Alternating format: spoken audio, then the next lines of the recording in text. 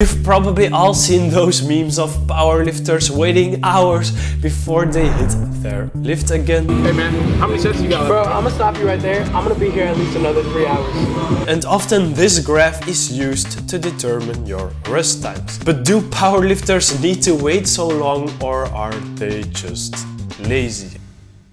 And is this graph accurate, or is there a better way to approach this? I'll already tell you a little secret. Those taxing exercises like squats and deadlifts where you're thinking about riding your last wheel after finishing a set will require more rest time than, for example, weighted dips, even though both of them are compound movements and should be in the same category on our graph. On top of that, your age and sex might also have an effect on your rest times. And yes, I am sick again, just like in my last video. I got better, but now I'm sick again, so yeah, sorry if my voice sounds a little weird. And please make sure to watch the entire video, because otherwise you really might make some wrong conclusions. It's not for me, but it's for you, so you don't end up wasting time in the gym. Now, this one study found that resting up to 8 minutes allowed subjects to increase their volume when they were told to do 4 sets on the bench press with 80% of their 1 rep max. Now, volume is basically the reps times sets times load, and the more volume, generally the more muscle growth. And the 8-minute rest group was able to keep the reps and load constant, as opposed to the group who rested 5 minutes. They had to change either their weight or their reps. And here is already a big problem that comes up with this study, and that is efficiency. If you're able to still lift slightly more weight by doing a slight increase in volume, but you have to rest 3 extra minutes for it, you probably could have done an extra set and accumulate more volume. And the group that rested about 8 minutes did take 12 minutes more to complete their training of just 4 sets, let alone an entire workout.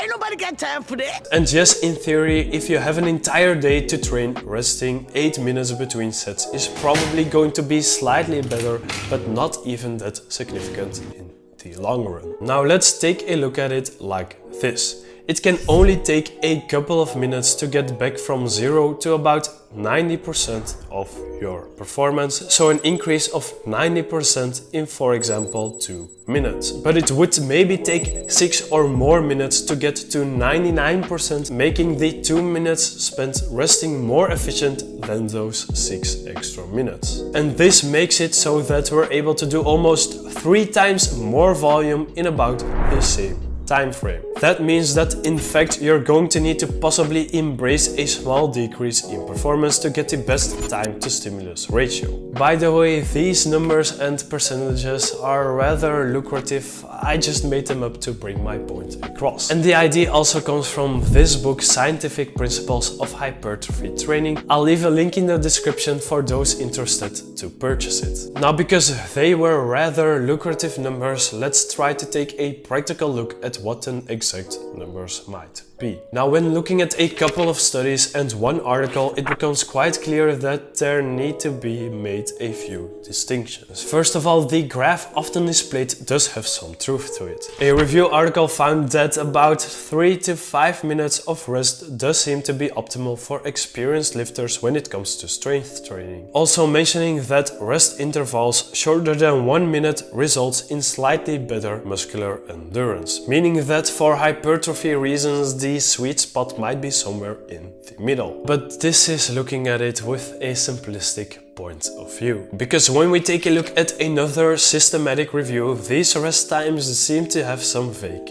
lines. Because untrained individuals were able to get about the same results as trained ones with shorter rest periods. Their conclusion was that 2 minutes does seem to be about the minimum of rest time for strength training. But shorter rest periods will also see a robust increase in strength. One article also notes that it is important to make a distinction between age and sex when prescribing rest times, because numerous studies show that the elderly require less rest time in between sets to fully recover. And between men and women, well, women seem to require less rest time in between sets to recover, simply because of anatomical and physiological differences, like possibly the fiber type distribution distribution and calcium uptake. And the point that I'm trying to get across is that maybe we need to take a step away from the general graph that we're using to make general recommendations, which are absolute for everyone,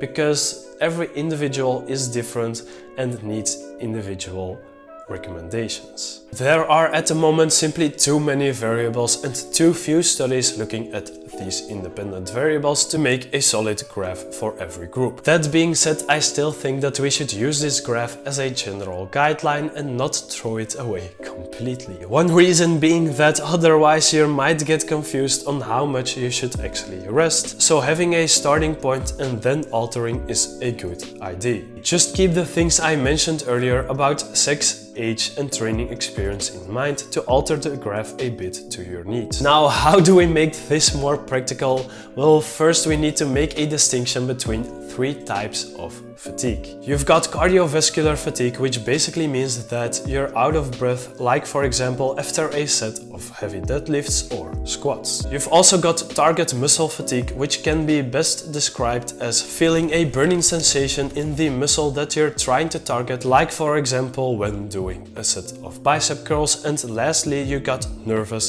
system fatigue, which is a bit less easy to notice, but this will mostly apply to strength training. It's basically your brain being unable to fire up as much muscle fibers as before because of spinal fluid and such. And by the way, there is also a distinction between, for example, compound movements, isolation exercises and all of the different exercises, but with the following checklist I'm about to show you, you won't have to worry about it too much. Now first I will make a small checklist for hypertrophy training, then for strength training, but since most programs do include both higher and lower rep ranges, I think it's best for you to listen to both. And for the endurance athletes, start with 1 minute and you can even gradually try to lower that amount. In this research article on sprinters, they noticed that humans are rather good at estimating when their performance is rather okay again to start with sprints. And I believe that we can sort of apply this to strength training as well, because this will be our cardiovascular fatigue. So this is checkpoint 1. Is your breathing back to relatively normal? Note that your breathing tempo will always stay a little elevated during training. Secondly, is your target muscle recovered? If you're still feeling that awful burn and feel it's hard to move, you might want to rest a little longer. And thirdly, the nervous system fatigue is less applicable to hypertrophy, but if you, for example, do 6 reps of an exercise, you might not have heavy breathing or a burning sensation. And here it's probably going to be best to just stick to the recommended rest times, adding or subtracting a couple of seconds or minutes depending on your age, sex and training experience. And if these 3 things are okay, you can probably start again with your exercise. Now for strength training, the first 2 types of fatigue will be less important, but it's still good to go over them, but most of the time you won't really have too much trouble with it. But it's a bit harder to notice the muscular fatigue. A good example of this is when you try to do a 1 rep max but failed while pushing yourself very hard, and suddenly after 2 minutes you feel okay, but if you try to lift again, you're not going to get movement whatsoever. And another study notes that using higher loads seems to be very important for strength training, so maybe waiting a little longer than usual might actually be beneficial, like some powerlifters often do in the gym. If you have the time, resting longer than 5 minutes will probably be more beneficial, but in the real world, well, you're probably going to look at about 4 to 5 minutes. But if you're a true bro and you never do cardio, that sounds like it can be put on a shirt. A true bro never does cardio.